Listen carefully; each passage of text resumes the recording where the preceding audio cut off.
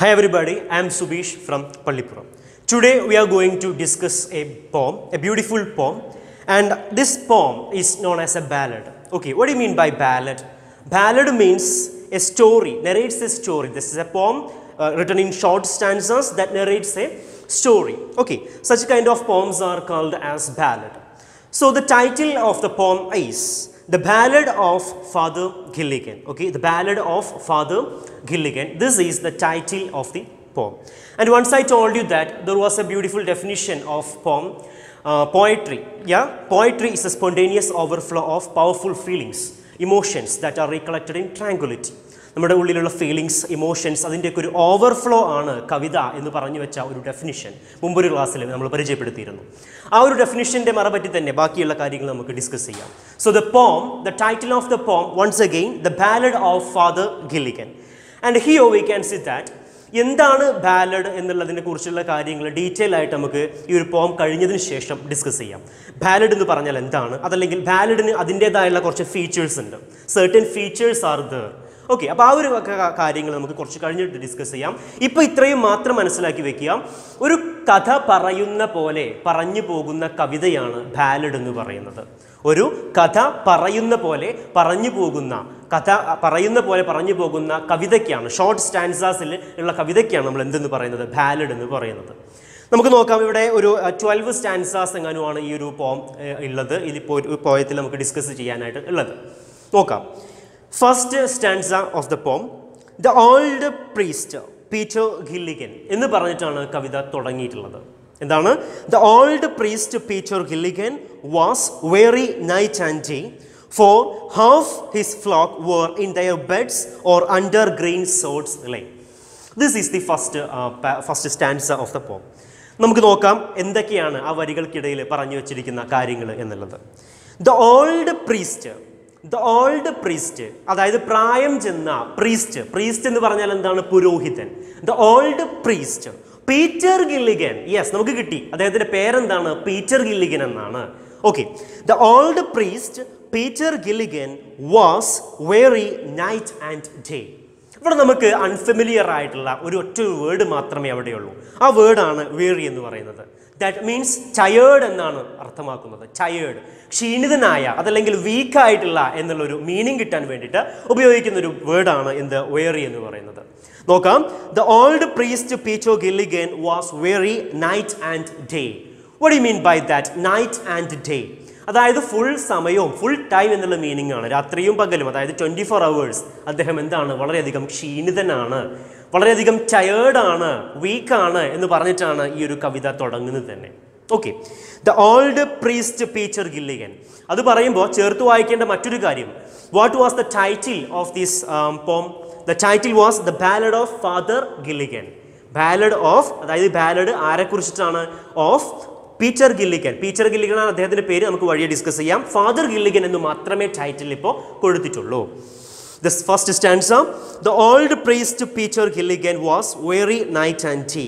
അതായത് ഫുൾ സമയവും 24 hours അദ്ദേഹം വളരെയധികം ക്ഷീണിതനാണ്, അല്ലെങ്കിൽ അദ്ദേഹം വളരെയധികം ടയേർഡാണ്, അല്ലെങ്കിൽ അദ്ദേഹം വളരെയധികം വീക്കാണ് എന്ന് പറഞ്ഞിട്ടാണ് ഈ കവിതയിലുള്ള ആദ്യത്തെ സ്റ്റാൻസയിലുള്ള ഫസ്റ്റ് വരി തന്നെ, ആദ്യത്തെ 1-2 വരി തന്നെ തുടങ്ങിയിരിക്കുന്നത്. നോക്കാം. For half his flock were in their beds or under green swords lay. എന്താണ് ഇവിടെ ഫോക്സ് എന്നുള്ളത് കൊണ്ട് അർത്ഥമാക്കിയുള്ളത്? ഫ്ലോക്ക് എന്ന് ഇവിടെ ഉദ്ദേശിച്ചത്, ഇവിടെ നമുക്ക് കാണാനായിട്ട് പറ്റും. ഹിയർ ഇവിടെ ഉദ്ദേശിച്ചത് the people in the parish. The people in the parish അല്ലെങ്കിൽ ഗ്രൂപ്പ് ഓഫ് പീപ്പിൾ എന്നുള്ളൊരു മീനിങ്ങിലാണ് ഇവിടെ ഉദ്ദേശിച്ചിട്ടുള്ളത്. For half his flock where in their beds. അപ്പോൾ ഇദ്ദേഹത്തിന്റെ അനുയായികൾ ആര്? നമ്മുടെ ഈ ഗില്ലിഗൻ ഉണ്ടല്ലോ, ഫാദർ ഗില്ലിഗൻ ഉണ്ടല്ലോ, എന്തായിരുന്നു അദ്ദേഹത്തിന്റെ പേര്? പീറ്റർ ഗില്ലിഗൻ അല്ലേ? ഈ പീറ്റർ ഗില്ലിഗന്റെ അനുയായികൾ, അതല്ലെങ്കിൽ അദ്ദേഹത്തിന്റെ കൂടെ ഉള്ള ആൾക്കാർ, അതിൽ പകുതി പേര് വേർ ഇൻ ദയർ ബെഡ്സ്. അവരെവിടെയായിരിക്കും എന്ന് പറയുന്നത്? ബെഡിലായിരിക്കും. ഓക്കെ, കിടക്കുകയായിരിക്കും അവര്. ഓർ അതല്ല എങ്കിൽ അണ്ടർ ഗ്രീൻ സോർട്സ് ലേ. അണ്ടർ ഗ്രീൻ സോർട്സ് ലേ. എന്താണ് ഗ്രീൻ സോർട്സ് എന്ന് പറഞ്ഞാൽ? പച്ച പുൽത്തകിടിക്കാണ് നമ്മൾ എന്തെന്ന് പറയാ? ഗ്രീൻ സോർട്സ് എന്ന് പറയാം. അപ്പൊ അതിന്റെ അടിയിൽ കിടക്കുകയായിരിക്കും എന്നാണ് പറയുന്നത്. എന്താണ് ആ ഒരു ഫസ്റ്റ് സ്റ്റാൻസയിൽ പറയുന്ന കാര്യം? എന്താണ് ആ ഫസ്റ്റ് സ്റ്റാൻസയിൽ പറയുന്ന മീനിങ്? നോക്കൂ, ഈ കവിത ബാലഡിന്റെ ഒരു പ്രത്യേകതയാണ്. സറൗണ്ടിങ്സിനെ കുറിച്ച് അല്ലെങ്കിൽ നമുക്കൊരു ബാക്ക്ഗ്രൗണ്ട് ഇൻഫോർമേഷൻ നമുക്ക് തരില്ല. പെട്ടെന്ന് അങ്ങോട്ട് തുടങ്ങും, പെട്ടെന്ന് അബ്രപ്റ്റ് ബിഗിനിങ് ആയിരിക്കും. അതാണ് ബാലഡ് കവിതകളുടെ പ്രത്യേകതകളിൽ ഒന്ന് എന്ന് പറയുന്നത്, അബ്രപ്റ്റ് ബിഗിനിങ്. ഓക്കെ, പെട്ടെന്നുള്ളൊരു തുടക്കം ഇവിടെ നമുക്ക് കാണാനായിട്ട് പറ്റും. പെട്ടെന്നാണ് സംഭവം തുടങ്ങിയിട്ടുള്ളത്. നമുക്ക് അതിൻ്റെ ബാക്ക്ഗ്രൗണ്ട് സിറ്റുവേഷൻ, നമുക്ക് അതിൻ്റെ ബാക്ക്ഗ്രൗണ്ട് മീനിങ്ങോ അല്ലെങ്കിൽ കാര്യങ്ങളൊന്നും, ബാക്ക്ഗ്രൗണ്ടിൽ നടക്കുന്ന ഇൻഫർമേഷനൊന്നും, സറൗണ്ടിങ്സിൽ നടക്കുന്ന കാര്യങ്ങൾ നമുക്ക് അറിയില്ല. ഇവിടെ ഈ കവിത പഠിക്കുന്നതിന് മുമ്പ് ഞാൻ നിങ്ങളോട് പറയാൻ ആഗ്രഹിക്കുന്ന ഒരു കാര്യം, ഇവിടെ ഒരു സിറ്റുവേഷൻ നടന്നിട്ടുണ്ട്. ഈ കവിതയിൽ ബാക്ക്ഗ്രൗണ്ടിൽ ഒരു സംഭവം നടന്നിട്ടുണ്ട്. ഓക്കെ, ഒരു അസുഖം അതങ്ങനെ സ്പ്രെഡ് ചെയ്യാണ്. Okay, there is A disease and that disease is spreading and so many people are dying. ഒരുപാട് ആൾക്കാർ മരിച്ചുകൊണ്ടിരിക്കുന്നുണ്ട് ആ ഒരു ഡിസീസ് കാരണം. ആ ഒരു സംഭവം ആദ്യം നിങ്ങളുടെ മനസ്സിൽ പതിപ്പിച്ചു വെക്കുക. അതിനുശേഷം ബാക്കി ഞാൻ പറയുന്ന മീനിങ്ങുകളിലൂടെ പോവാം. Okay, the old priest Peter Gilligan was very night and day.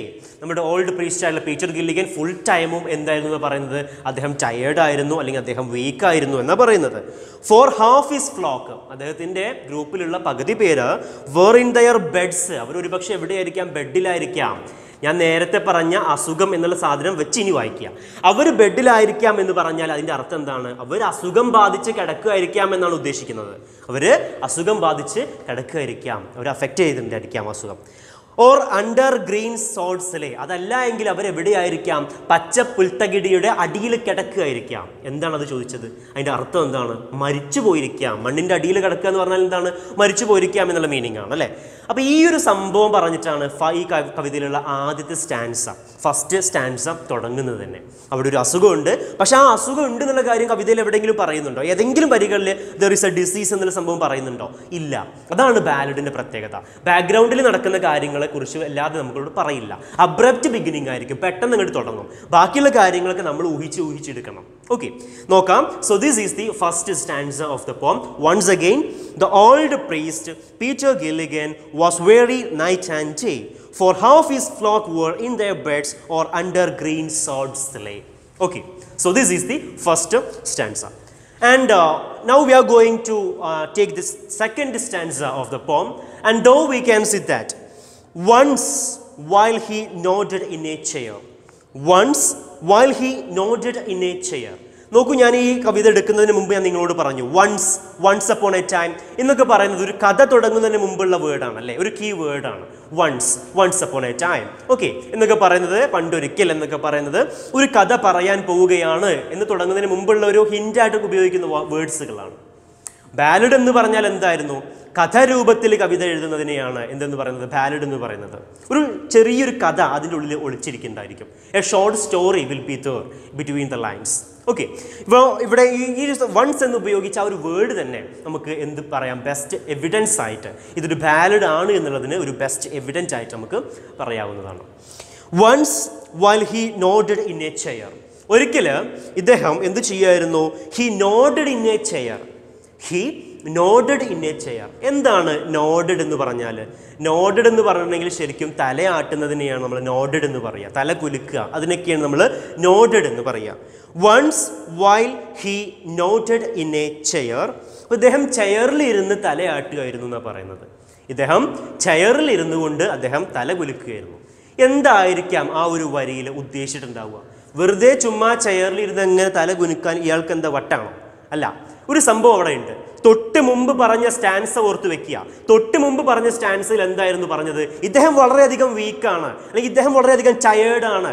Tired, week എന്നുള്ളത് നമ്മൾ ഉപയോഗിച്ച പുതിയ വേർഡ് എന്തായിരുന്നു? വിയറി എന്നായിരുന്നു അല്ലേ. അപ്പോൾ ഇദ്ദേഹം പക്കാ ടയേർഡാണ്.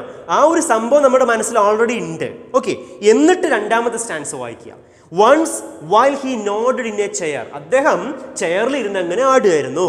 ഓക്കെ, നമ്മൾ യാത്ര ചെയ്യുന്ന സമയത്തൊക്കെ, ഇപ്പോൾ ഫോർ എക്സാമ്പിൾ ഒരു ട്രെയിൻ ജേണി നമ്മൾ വിചാരിക്കുക. നമ്മൾ ട്രെയിൻ ജേണിയൊക്കെ നടത്തുന്ന സമയത്ത് ഒരു പക്ഷേ നമ്മുടെ കമ്പാർട്ട്മെൻറ്റിൽ അല്ലെങ്കിൽ നമ്മുടെ തൊട്ട് മുമ്പിലുള്ള സീറ്റിൽ ഉണ്ടായിരിക്കാം ഒരാൾ. അദ്ദേഹം വെറുതെ ചുമ്മാ ആ ഒരു സീറ്റിൽ ഇരുന്നിട്ട് അങ്ങനെ തല വിൽക്കുന്നതാണ് അല്ലേ, വെറുതെ എങ്ങനെ തല വിൽക്കുന്നതാണ്. എന്താണ് സംഭവം? അദ്ദേഹം ഉറങ്ങുകയാണ്. Okay, he sleeping. അപ്പോൾ സ്ലീപ്പിംഗ് എന്നുള്ളൊരു മീനിങ് ആണ് ഈ ഒരു വരിയിൽ നിങ്ങൾ മനസ്സിലാക്കിയെടുക്കേണ്ടത്. അദ്ദേഹം ചെയറിൽ ഇരുന്ന് വെറുതെ തല ആട്ടാൻ അല്ലെങ്കിൽ തല കുലുക്കാൻ ഇയാൾക്ക് വട്ടൊന്നുമില്ല. പിന്നെ എന്താണ്, ഇയാൾ ക്ഷീണിതനാണെന്ന് മുമ്പേ പറഞ്ഞിട്ടുണ്ട്. ഇയാൾ 24 hours ഇയാൾ ഭയങ്കര ബിസിയാണ്, ഭയങ്കര ടയേർഡാണ് ഇയാൾ എന്ന് പറഞ്ഞിട്ടുണ്ട് മുമ്പ്. അപ്പോൾ നമ്മൾ ഊഹിച്ചെടുക്കണം ഇവിടെ നോഡഡ് എന്ന് ഉദ്ദേശിച്ചത് എന്താണ്? ഇദ്ദേഹം ഉറങ്ങുകയാണ്, ഇദ്ദേഹം ഇരുന്ന് ഉറങ്ങുകയാണ്. ഓക്കെ, അതെന്താ, ഇയാൾക്ക് കിടന്നുറങ്ങിക്കൂടെ? സുഖമായിട്ട് മൂടി പോച്ച് കിടന്ന് ഉറങ്ങിക്കൂടെ? എന്തുകൊണ്ടാണ് ഇയാൾ ഇരുന്നുറങ്ങുന്നത്? ഉണ്ട്, റീസൺ ഉണ്ട്, നമുക്ക് നോക്കാം. At the moth hour of the eve. Okay, അതിന് മുമ്പ് ആ ഒരു റീസൺ ഞാൻ പറഞ്ഞുതരാം. ഇയാൾ എന്തുകൊണ്ടാണ് ഇദ്ദേഹം ഈ ഒരു പ്രീസ്റ്റ് ബിസി ആവാനുള്ള കാരണം, അല്ലെങ്കിൽ ഈ ഒരു പ്രീസ്റ്റ് എന്തുകൊണ്ടാണ് ഇത്രയും വീക്ക് ആവാനുള്ള കാരണം, അല്ലെങ്കിൽ ഈ ഒരു പ്രീസ്റ്റ് എന്തുകൊണ്ടാണ് ഇത്രയധികം ടയേർഡ് ആവാനുള്ള കാരണം എന്ന് വെച്ചാൽ, ഞാൻ നേരത്തെ മുമ്പേ സൂചിപ്പിച്ചു, ഈ ഒരു കവിതയുടെ ബാക്ക്ഗ്രൗണ്ട് എന്ന് പറയുന്നത് there is A disease and that disease is spreading and so many people are dying. ഒരുപാട് ആൾക്കാർ മരിച്ചുകൊണ്ടിരിക്കുന്നുണ്ട്. ഇനി ഇദ്ദേഹത്തിൻ്റെ ജോബ് എന്താണ്? ജോബ് നമുക്ക് പറയാൻ പറ്റില്ല അല്ലേ. ഇദ്ദേഹത്തിൻ്റെ ഒരു പ്രവൃത്തി, അല്ലെങ്കിൽ ഇദ്ദേഹം എന്ന് പറയുന്നത് ആരാണ്? പ്രീസ്റ്റാണ്, പുരോഹിതനാണ്, മതപണ്ഡിതനാണ്, പുരോഹിതനാണ് ഇദ്ദേഹം അല്ലേ. ഇപ്പോൾ ചർച്ചിൽ പോകണം അദ്ദേഹത്തിന്. ആരെങ്കിലും അസുഖം ബാധിച്ച് കിടക്കുമ്പോൾ അവർക്ക് കൂദാശ ചെയ്യണം, അന്ത്യകൂദാശയായിട്ടും. അതുപോലെ തന്നെ ആരെങ്കിലും മരിക്കാൻ കിടക്കുകയാണെന്നുണ്ടെങ്കിൽ അവിടെ പോയി അവരുടെ ആത്മാവ് സ്വർഗത്തിലേക്ക് എത്തണമേ എന്നുള്ള രീതിയിൽ പ്രാർത്ഥനകൾ നടത്തണം. Because he's A priest. ഇയാൾ പ്രീസ്റ്റാണ്. Okay, so he's A priest. അതുകൊണ്ട് ഇദ്ദേഹത്തിന് എവിടെ പോകണം? അവരുടെയൊക്കെ വീടുകളിൽ പോകേണ്ടതുണ്ട്. ഓക്കെ, അവിടെയൊക്കെ പ്രാർത്ഥനകൾ നടത്തേണ്ടതുണ്ട്. അതുകൊണ്ടാണ് ഇദ്ദേഹം ബിസി എന്ന് പറയുന്നത്. ഒരാളുടെ വീട്ടിലേക്ക് പോയി അവിടെ പ്രാർത്ഥനകൾ നടത്തുമ്പോഴായിരിക്കും അപ്പുറത്ത് വേറൊരാൾ മരിക്കാനായി അങ്ങോട്ട് വരൂ എന്ന് പറഞ്ഞ് വിളിക്കുന്നത്. അപ്പോൾ നേരെ ഇദ്ദേഹം അങ്ങോട്ട് വിടുന്നു. അവിടെ ഇയാൾക്ക് വേണ്ടി പ്രാർത്ഥനകളൊക്കെ നടത്തുന്ന സമയത്തായിരിക്കും വേറൊരാൾ ഒരു പക്ഷേ അസുഖം ബാധിച്ച് അവിടെ കിടക്കുന്നതും മരിക്കാനായി നിങ്ങൾ പെട്ടെന്ന് വരൂ എന്ന് പറഞ്ഞ് ആളയക്കുന്നത്. അങ്ങനെ അദ്ദേഹം നേരെ അങ്ങോട്ട് ഓടുന്നു. അങ്ങനെ അവിടെ പോകുന്നു. അവിടെ നിന്ന് അങ്ങോട്ട് ഫുള്ളും എന്താണ്? ഓട്ടമാണ് ഇദ്ദേഹത്തിന്, കറക്കമാണ്. അതുകൊണ്ടാണ് ഈ കവിത തുടങ്ങുന്ന സമയത്ത് ഫസ്റ്റ് സ്റ്റാൻസയിൽ തന്നെ പറഞ്ഞു വെച്ചത് എന്ത്? ഈ ഒരു കവിതയിലുള്ള നമ്മുടെ പ്രീസ്റ്റ്, അതായത് പീറ്റർ ഗില്ലിഗൻ എന്ന് പറയുന്ന ആ ഒരു വ്യക്തി, അദ്ദേഹം വളരെയധികം ബിസിയാണ്. അല്ലെങ്കിൽ അദ്ദേഹം ആ ഒരു ബിസി ആയതുകൊണ്ടാണ്, ഈ ഒരു നെട്ടോട്ടം ഉള്ളതുകൊണ്ടാണ് അദ്ദേഹം ഭയങ്കര ടയേർഡാണ്, അല്ലെങ്കിൽ അദ്ദേഹം ഭയങ്കര വിയറിയാണ്, അല്ലെങ്കിൽ വീക്കാണ് എന്ന് പറഞ്ഞത്. മാത്രമല്ല അദ്ദേഹത്തിൻ്റെ പ്രായവും നമ്മൾ കൺസിഡർ ചെയ്യേണ്ടിയിരിക്കുന്നു. അദ്ദേഹം ഒരു യങ് പ്രീസ്റ്റ് എന്നല്ല കവിതയിൽ പറഞ്ഞിട്ടുള്ളത്. പിന്നെ എങ്ങനെയാണ് പറഞ്ഞിട്ടുള്ളത്? ഓൾഡ് പ്രീസ്റ്റ് എന്നാണ് പറഞ്ഞിട്ടുള്ളത്. അല്പം പ്രായം ചെന്ന പുരോഹിതനാണ്. ഓക്കെ, ഏജ്ഡ് ആണ് എന്നുള്ള മീനിങ് നിങ്ങൾ മനസ്സിലാക്കി വെക്കുക. യെസ്, നോക്കാം നമുക്ക്. Once while he noted in A chair at the moth hour of the eve another man send for him. നോക്കൂ, at the moth hour of the eve. ഇവിടെ എക്സാമിന് ഒരിക്കൽ ചോദിച്ചിട്ടുണ്ട് എന്താണ് മോത്ത് അവർ എന്നുള്ളത്. എന്താ മോത്ത് അവർ എന്ന് പറഞ്ഞാൽ? മോത്ത് എന്ന് പറഞ്ഞെങ്കിൽ പ്രാണികൾക്കാണ്, ചെറിയ ചെറിയ ഇൻസെക്ട്സുകളില്ലേ, അതിനെയാണ് നമ്മൾ മോത്ത് എന്ന് പറയുക. സോ മോത്ത് അവർ എന്ന് ഉദ്ദേശിക്കുന്നത്, ഹവർ എന്ന് പറഞ്ഞാൽ മണിക്കൂർ, സമയം. സോ മോത്ത് അവർ എന്ന് ഉദ്ദേശിച്ചത് ഇത്രയേ ഉള്ളൂ, പ്രാണികൾ വരുന്ന സമയം. അത് രാവിലെ ആകാം, അതല്ലെങ്കിൽ വൈകുന്നേരം ആവാം. അപ്പോൾ രാവിലെ, വൈകുന്നേരം, ഈ രണ്ട് സമയം കാണിക്കാൻ നമ്മൾ ഈ ഒരു മോത്ത് അവർ എന്നുള്ള വേർഡ് യൂസ് ചെയ്തിട്ടുള്ളത് കേട്ടോ. ഇവിടെ കറക്റ്റ് പറയുന്നുണ്ട് എപ്പോഴാണ് moth hour of the eve. Eve എന്ന് പറഞ്ഞിട്ടുണ്ടെങ്കിൽ ഈവനിങ് ഷോർട്ടാക്കി കൊടുത്തതാണ് അവിടെ ഈവ് എന്നുള്ളത്, ഈവനിങ് എന്നാണ്. അപ്പോൾ വൈകുന്നേരം പ്രാണികൾ വരുന്ന സമയത്ത് another poor man send for him, വേറെ ഏതോ ഒരു പാവം മനുഷ്യൻ ഇയാൾക്ക് വേണ്ടി അയക്കപ്പെട്ടിരിക്കുന്നു. ഓക്കെ, ഒരു പുവർ മാൻ വരികയാണ്. ഈ പുവർ മാൻ എന്തിനായിരിക്കും വരുന്നത്? ഈ പ്രീസ്റ്റിനെ കൊണ്ടുപോകാനാണ് വരുന്നത്. അവിടെ അദ്ദേഹത്തിൻ്റെ ആരെങ്കിലും അസുഖം ബാധിച്ച് കിടക്കുന്നുണ്ടാവാം.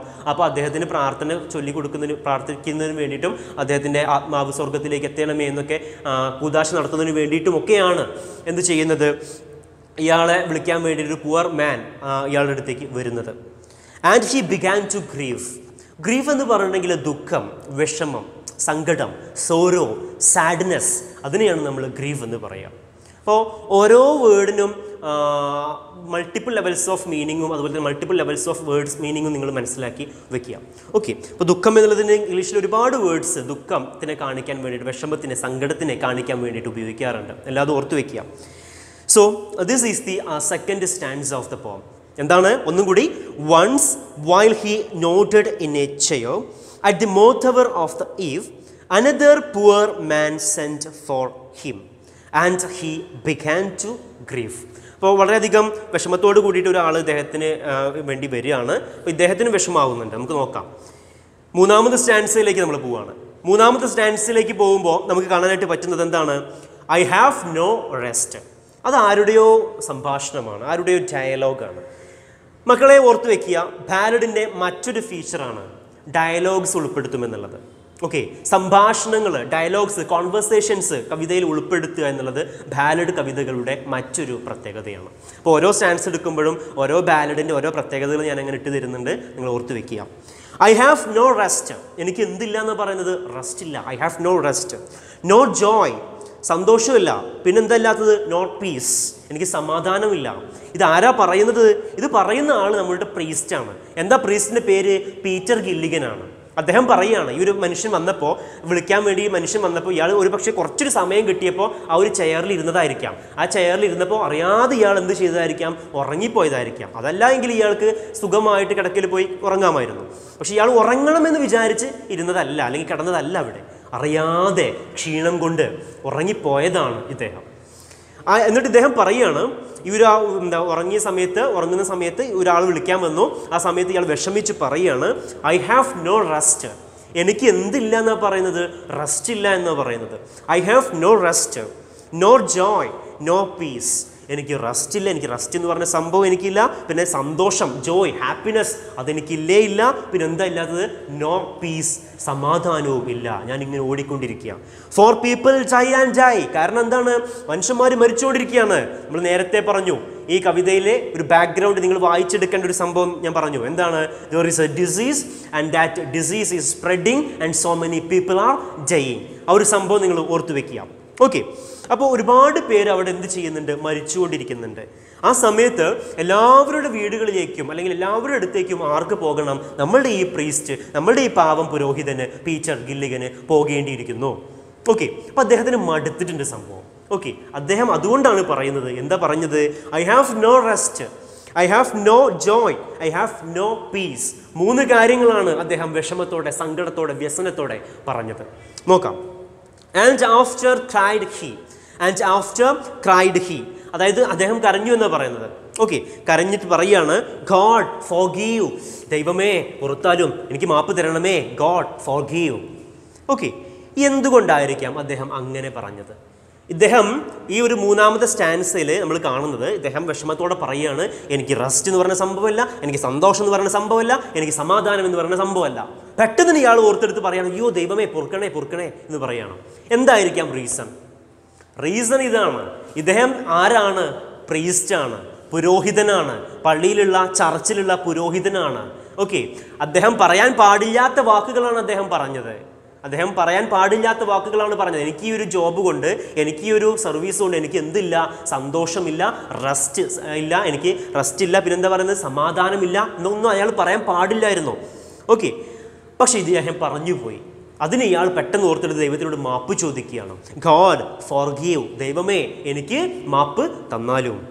മൈ ബോഡി സ്പേക്ക് നോട്ട് ഐ, എൻ്റെ ബോഡിയാണ് കേട്ടോ പറഞ്ഞത്, എൻ്റെ ശരീരമാണ് കേട്ടോ പറഞ്ഞത്, ഞാനല്ലോ എന്ന് ദൈവത്തിന് കൺവിൻസ് ചെയ്യാണ്. ഓക്കെ, ആരെ കൺവിൻസ് ചെയ്യുന്നത്, ദൈവത്തിനെ കൺവിൻസ് ചെയ്യാണ്. എന്ത് പറഞ്ഞിട്ടാണ് കൺവിൻസ് ചെയ്യുന്നത്, ഓ സോറി കേട്ടോ ദൈവമേ, ഞാനല്ല ഇത് പറഞ്ഞത്, എൻ്റെ ശരീരമാണ് പറഞ്ഞത് കേട്ടോ, ഞാനല്ല. അതെന്താ ശരീരമാണ് പറഞ്ഞത്, ഞാനല്ല? അവിടെ വലിയൊരു ഫിലോസഫി ഈ പോയറ്റ് ആരാണ്, നമ്മൾ W.B. ഈറ്റ്സ് ആണ് ഈ പോം എഴുതിയിട്ടുള്ളത്. W.B. ഈറ്റ്സ് ആണ്. അപ്പോൾ അദ്ദേഹം നല്ലൊരു ഫിലോസഫി അവിടെ വെക്കുന്നുണ്ട്. എന്താണ്, മൈ ബോഡി സ്പേക്ക് നോട്ട് ഐ എന്ന് പറയുന്ന ആ ഒരു സംഭവത്തെ, എൻ്റെ ശരീരമാണ് പറഞ്ഞത്, എൻ്റെ ക്ഷീണിച്ച ശരീരമാണ് പറഞ്ഞത്, ഞാനല്ലോ പറഞ്ഞത്. അപ്പോൾ ശരീരം വേറെ, അതുപോലെ ഞാൻ ഐ എന്ന് പറയുന്ന മൈൻഡ് അതല്ലെങ്കിൽ സോൾ അത് വേറെ, രണ്ടും രണ്ടാണ്. ഓക്കെ, ഇപ്പം നമ്മളെന്ന് പറയുന്നത് 2 പേരാണ്. ഒന്ന് ഇപ്പം ഞാൻ എൻ്റെ കാര്യം എടുക്കുമ്പോൾ ഒന്ന് എൻ്റെ ശരീരം, ഓക്കെ, മറ്റൊന്ന് എൻ്റെ മനസ്സ് അതല്ലെങ്കിൽ എൻ്റെ ആത്മാവ് അതല്ലെങ്കിൽ എൻ്റെ സോൾ എന്ന് പറയുന്ന ഒരു സംഭവം. പക്കാ സംഭവം കറക്റ്റാണ്. അപ്പോൾ നമ്മൾ മരിച്ചു കഴിയുമ്പോഴുള്ള കാര്യം ആലോചിച്ചാൽ മതി. മരിച്ചു കഴിയുമ്പോൾ ഈ 2 വഴിക്കാണ് പോവുക.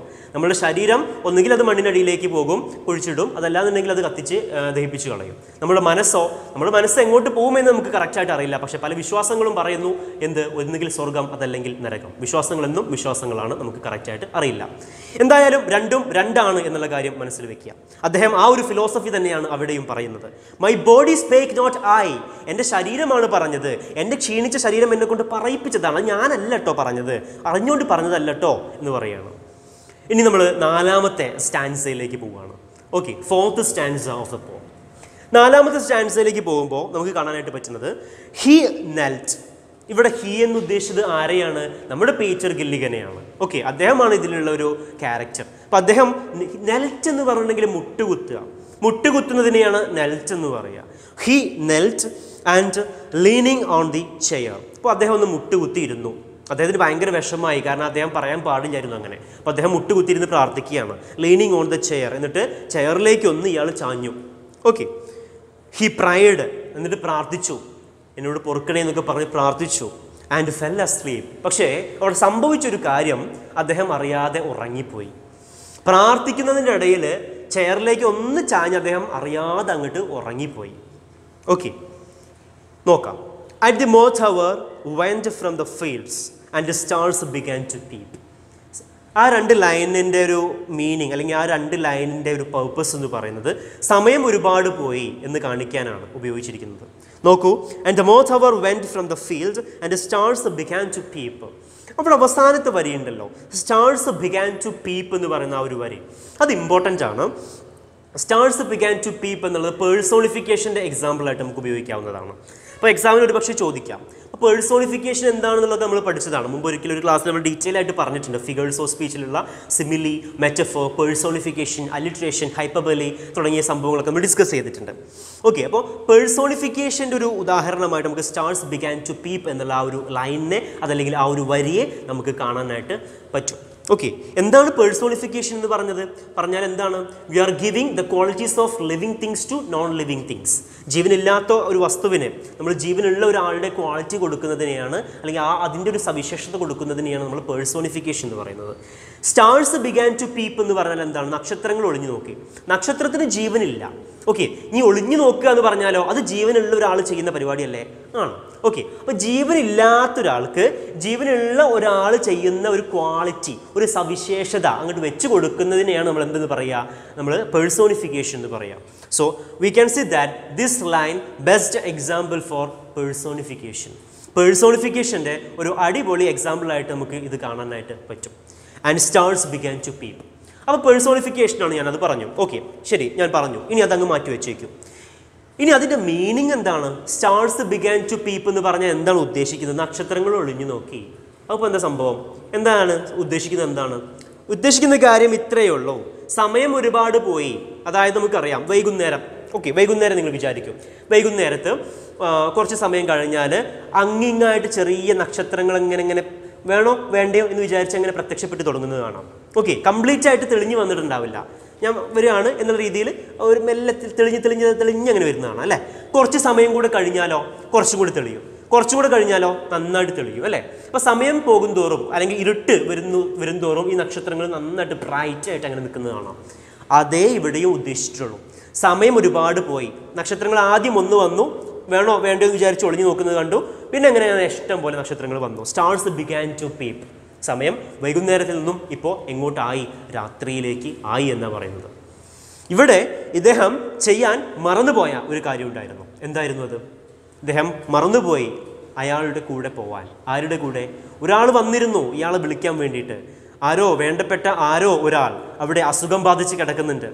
ട്രീറ്റ് ചെയ്യാനല്ല, പ്രാർത്ഥിക്കാൻ വേണ്ടിയിട്ട് അദ്ദേഹത്തിന് വിളിച്ചു. എന്നിട്ട് അദ്ദേഹം പോയിട്ടുണ്ട്. പക്ഷേ ഇദ്ദേഹം ആ ഒരു കാര്യം കംപ്ലീറ്റ്ലി മറന്നു നമുക്ക് പറയാൻ പറ്റില്ല. അദ്ദേഹം ഉറങ്ങിപ്പോയി എന്നാണ് പറയുന്നത്. അദ്ദേഹം ഉറങ്ങിപ്പോയി. Okay, then next stanza we can see that they slowly into millions grew. ഇവിടെ ദേ എന്ന് വിശേഷിപ്പിച്ചത് ആരെയാണ്? നക്ഷത്രങ്ങളെയാണ്. മറക്കാതിരിക്കുക, സ്റ്റാർസിനെയാണ്, നക്ഷത്രങ്ങളെയാണ് ഇവിടെ ദേ എന്ന് വിശേഷിപ്പിച്ചത്. They slowly into millions grew. അത് പതുക്കെ ഇഷ്ടംപോലെ പെറ്റുപെരുക്കാൻ തുടങ്ങിയെന്ന് പറയും. ഇഷ്ടംപോലെ മില്യൺസ് ആയി. ഓക്കെ, അതായത് നമുക്കറിയാം, നേരത്തെ ഞാൻ പറഞ്ഞതേ സംഭവം തന്നെ. വൈകുന്നേരം ആകുമ്പോൾ നമുക്ക് അധികം നക്ഷത്രമൊന്നും കാണാൻ പറ്റില്ല. പിന്നെ ഇരുട്ട് വരുന്ന സമയത്തല്ലേ നമുക്ക് ഇഷ്ടംപോലെ നിറച്ച് നക്ഷത്രങ്ങൾ കാണാൻ പറ്റുക. ആ ഒരു സംഭവം തന്നെയാണ് ഇവിടെ ഉദ്ദേശിച്ചത്. They slowly into millions grew and leaves shook in the wind. Leaves shook in the wind, അതായത് ഇലകൾ ആടി എന്നാണ് പറയുന്നത് അല്ലേ. ഷെയ്ക്കിൻ്റെ പാസ്റ്റാണ് ഷുക്ക് എന്ന് പറയുന്നത്. Shook in the wind. Wind എന്ന് പറഞ്ഞാൽ എന്താണ്? കാറ്റ്. അപ്പോൾ കാറ്റിൽ ഇങ്ങനെ ഇലകളൊക്കെ ഇങ്ങനെ ആടുന്നുണ്ട്. അപ്പോൾ ഒന്നുമില്ല, രാത്രിയായി എന്ന് കാണിക്കാൻ ഉപയോഗിക്കുന്ന കുറച്ച് സംഭവങ്ങളാണ്.